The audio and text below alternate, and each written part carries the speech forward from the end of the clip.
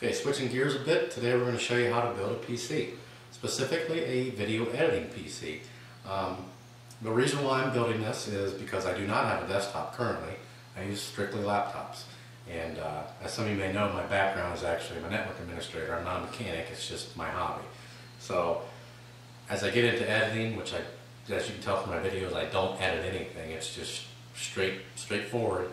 I do want to start editing, and I can edit with the laptop with this new camera, and the fact that even editing with my old camera, it took a long time. It just wasn't worth it.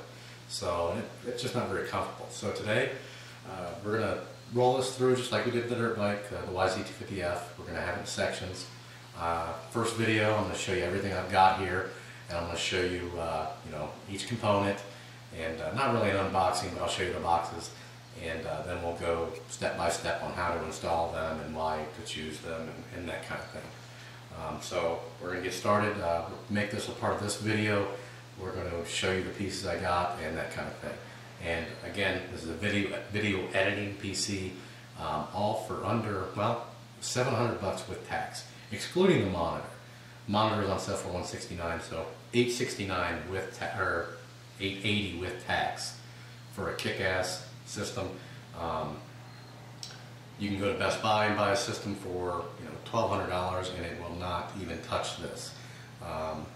So if you're really considering buying a new PC for video editing, if you go and look at some of the pre-built systems from HP, from Asus, from Dell, any of those manufacturers, you're not going to get this system for even close to this price. So that's one thing to keep in mind.